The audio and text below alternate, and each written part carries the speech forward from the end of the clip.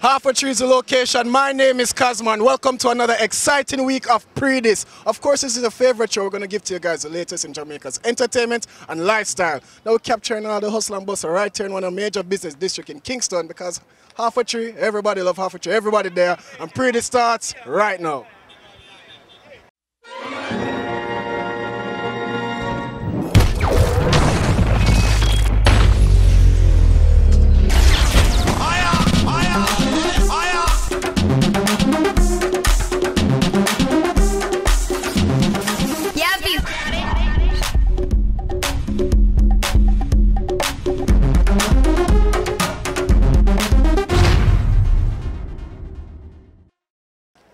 Alright, so we kick off the show this week with our celebrity interview from Tami Chynn. She's a Jamaican singer and everybody knows Tami Chynn. She's beautiful, she's sexy, and she's talented. Our producer Kevin Jackson, he caught up with her recently to find out exactly what's going on in her career, her musical life, as well as her love life. Now let's hear from Tami. I like Tami, you know, man.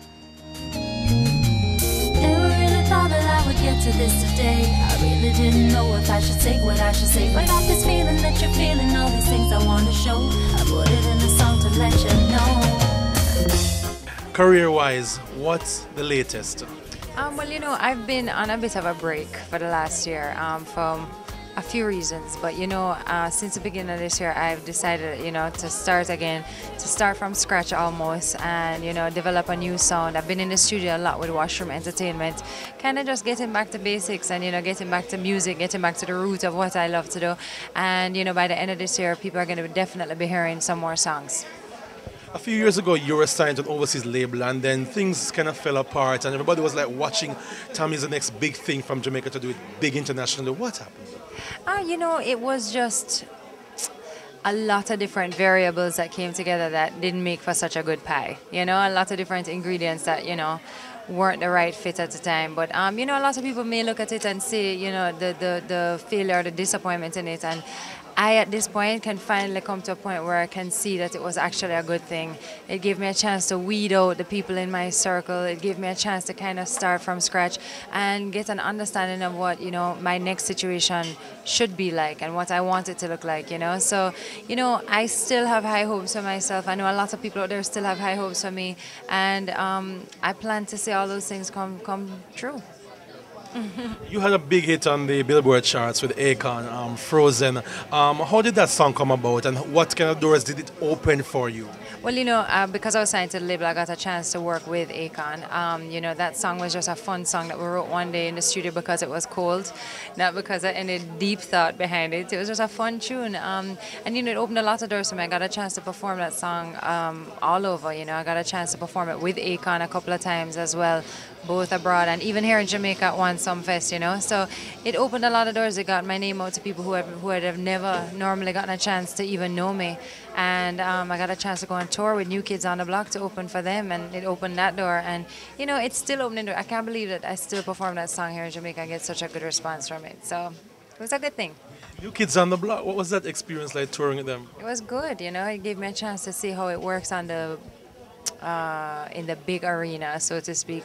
And you know, they were playing sold-out shows to thousands of people every night, and you know, it gave me a chance to kind of see how things operate and you know, how professional they were, and at the same time how humble they were, even though they're big mega stars. And you know, also opening on that tour was Natasha Bedingfield and Lady Gaga, so you know, it really, you know, opened me up to a lot of different experiences. You mentioned Lady Gaga, but there's a track on J-Lo's album, Hypnotico, that you recorded back in the day. How do you feel about her covering one of your songs? Well, first and foremost, you know, I co-wrote that song with Lady Gaga and Red One and Claude Kelly. And so I'm happy that it's on J-Lo's album, you know, because the amount of exposure it's going to get being on our album is a blessing to me, you know. You know, a lot of people are like, oh, Tami, you know, we love your version, and you know, what about your version? Don't you feel this and that? But people don't understand it's still my song, meaning I have a big part to do with the way that song is, the way it was written, everything about it. So it's still a great success for me, you know. So, and I'm glad to see it not going to waste. That album was shelved, and now what we're trying to do is shop the album, shop those songs to different artists, see who wants it, because they're still good songs, you know. So that's where I'm at right now, just also working on the songwriting side of life, you know. Since I've been married, I've been a lot busier, I think. It's a lot of work being a wife, you know.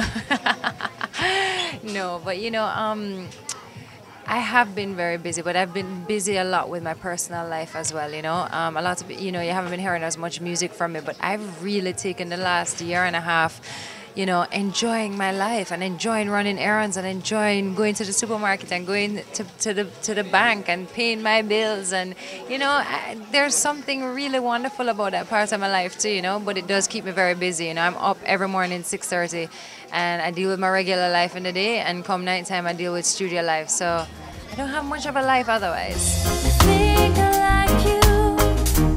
I wrote that song while I was, you know, just, I never forget when I got the rhythm, and it sang a love song to me. I never forget it. Actually, my sister Tessan was with me and my father, and we just kept singing that hook over and over again, and it just, I don't know how that song turned out the way it did, but I thank God every day it turned out the way it did. It was inspired from a very personal place, and it's a true story.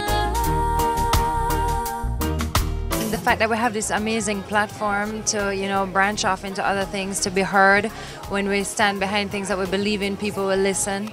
That's definitely an upside for me, you know, being a role model to so many people, and you know, at the same time being able to relate to everybody is a great thing, you know. I'm the type of person that people can come up to me any time of day and say, hello, how you doing? You know, even at first I think, Leicester, she? No, I'm not going to say that, she alright. But, you know, once people come up to me and say hello, they know that, you know, I'm just a regular human. Final question, what's the next big thing coming from you out of the musical lab? I am really excited about the stuff I've been working on with Washroom. I did a song, I've done quite a few songs with them, but I have 2 collaborations that I'm excited with. I did a collaboration with Assassin. I haven't done a collaboration with him since I did my first album years ago, and recently did a collaboration with Sean Paul as well. And let me tell you, the vibe of this is just so me. You take me, you love me for real. I promise you hear me calling your name over and over and over and over and over and over again. And over again. Calling my name over and over again. Just take what you want, as long as you're with me. Call me for real, as long as I hear you calling your name over and over again.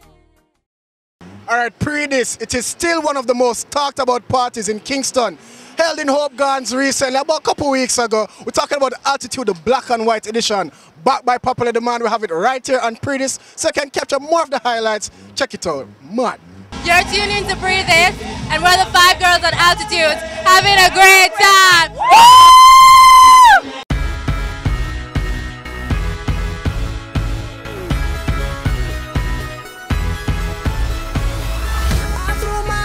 In the air sometimes, saying, ayo, gotta let go. I wanna celebrate and live my life, saying, ayo, baby, let's go. I came to dance, dance, dance, dance.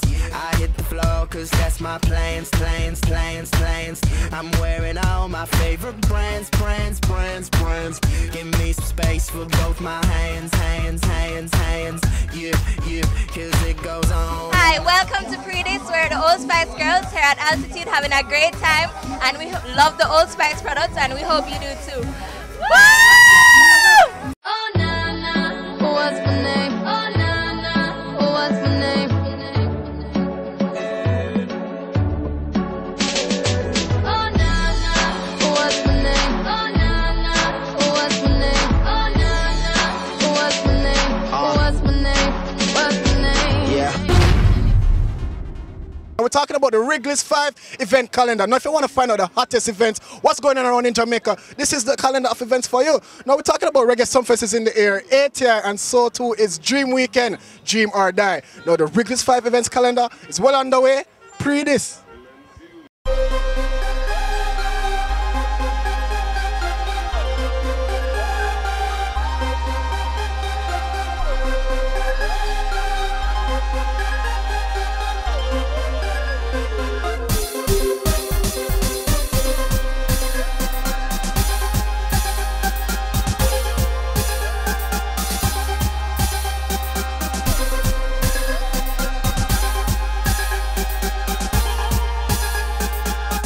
Alright, time now for our first commercial break. I have to get in mother to refresh myself. I'm kind of getting hungry right here in half a tree. But don't worry, more Pree Dis right after this.